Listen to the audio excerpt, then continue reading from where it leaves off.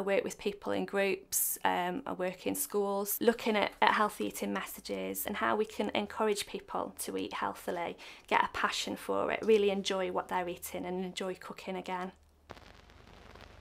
Growing up, I was a very, very shy girl, very inward, kept myself to myself. It really all started to change at A-level really. That's where I started to find my confidence. So I challenged myself and I did art, geography and biology at A-level, which is a real big challenge for me. And I did well in art and I didn't do too badly in geography and biology.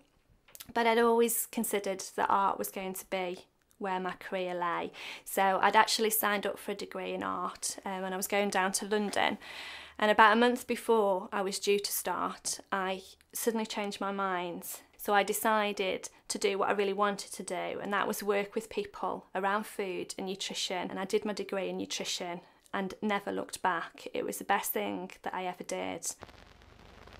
And love seeing results. There's nothing better than you giving someone some information and they actually act on it, and you see them a few weeks down the line and the change is starting to make a difference. They're feeling better, they're having a healthier diet, some of their health problems are getting much better, and they're smiling with confidence, and there's no better reward for your job than seeing that.